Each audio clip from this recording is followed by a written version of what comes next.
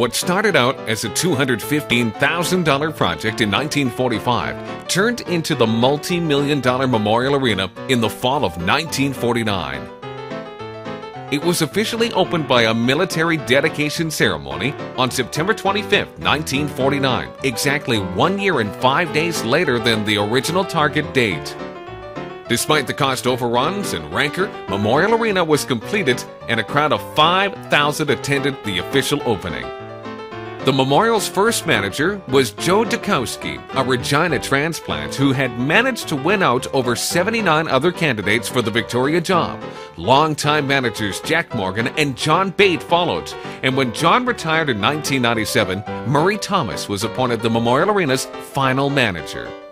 It wasn't always smooth sailing. 2 days before the building's first anniversary, the time clock crashed on the ice when bolts holding it in place snapped. Then they needed to fix the arena's leaky roof and the cracks in some of its walls. In 1954, a new arena floor was needed.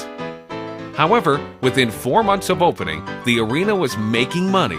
In its first 6 years of operation, 3.2 million spectators attended a variety of events. Hockey was the biggest, drawing almost 1.5 million fans.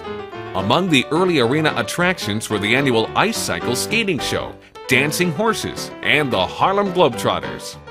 Ticket prices ranged from 50 cents to $2.95. The 5-day Victoria J.C. Fair drew daily crowds of almost 4,000 in its inaugural year in 1950. Professional tennis made a stop in Victoria in 1954, featuring such top players as Bobby Riggs, Jack Kramer, and the two Ponchos, Segura and Gonzalez. Harry James and Spike Jones brought their big bands to Memorial Arena, and although it was far from the acoustic marvel, the world-famous Red Army Chorus and the Victoria Symphony performed there. Vic High held their 100th anniversary show in the Memorial, and it was also the venue for the funeral of popular longtime CFAX 1070 sports director Ken the Dauber Dobson. Canadian Figure Skating Championships also drew big crowds. The Memorial Arena twice hosted the Brier Canadian Men's Curling Championships in 1958 and again in 1984. That week-long event drew more than 86,000 spectators.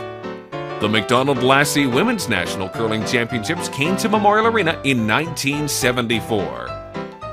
When comedian pianist Victor Borge played there, he thanked Air Canada for the loan of their hangar. There were plans for the city to operate a Pacific Coast Hockey League franchise, but the Stanley Cup and the Victoria Cougars were synonymous with Lester Patrick. He'd become known as hockey's Silver Fox, and when the Cougars re-emerged at Memorial Arena in 1949, Lester Patrick was in control. Cougar programs sold for 10 cents and the games were broadcast on CJVI, with Ted Reynolds doing the play-by-play.